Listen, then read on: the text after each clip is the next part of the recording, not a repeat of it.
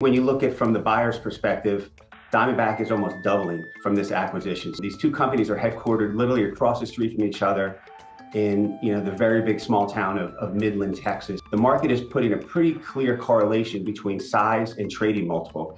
So the extent that Diamondback is nearly doubling its size, if you assume a good integration, it warrants a higher multiple, all else equal. Endeavor's biggest asset, most of the company, is what they call core of the core rock in the eastern flank of the Permian in the Midland Basin. And when you look at the acreage positions of the two companies in the most active, most productive areas of the Permian Basin, it's areas called Martin County, Midland County. So there is natural sort of geologic sense. And Diamondback, part of its reputation has been as a company that's been low on the G&A side, low on the cash OpEx side.